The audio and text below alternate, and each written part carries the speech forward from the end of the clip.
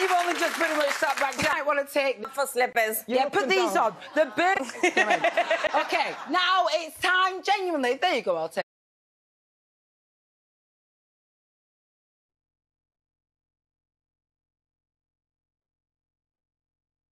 Have you made it? Honestly, I have made it in life. I am loving it.